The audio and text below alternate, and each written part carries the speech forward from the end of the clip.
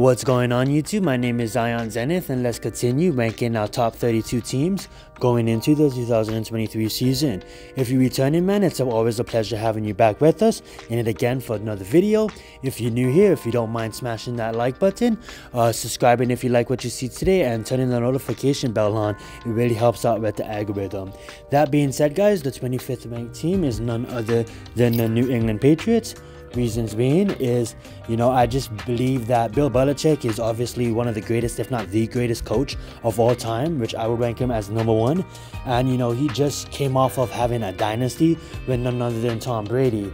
But in recent years, he kind of took a step back, got snapped back into reality. You can't make the AFC Championships game or the Super Bowl every single year. There's a new sheriff in town, and it is Andy Reid and Patrick Mahomes. So the New England Patriots dynasty, don't want to laugh at them too much. They did have a reign of 20 years, but we got to give them credit. They did bring in Mike Gesicki, a tight end out of Miami, to come help out with them. The receiving core ain't the best. They got Kendrick Bourne, they got Devontae Parker. They do bring in Juju Smith as well to kind of help out in that department. One big move that they also made, I don't know if it's too big, but Ezekiel Elliott's contract didn't get picked up from Dallas. They ended up signing Ezekiel Elliott to back up Stevenson. Stevenson is a young stud back. I know he's gonna probably go off for all your fantasy lovers.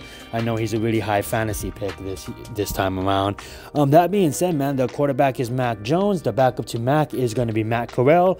And, other than that, man, they don't really have too much major pieces on their O-line. The only guy that can actually see and actually make a name for on the O-line, or I can actually know who he is Trent Brown.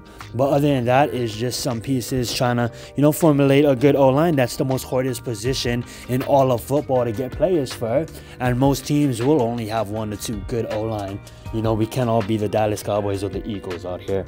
That being said, on defense, they did bring in Christian Gonzalez, a cornerback from Oregon. I think that was a great pickup for them. They did bring in Keon White, a Georgia Tech D lineman. I think that was amazing.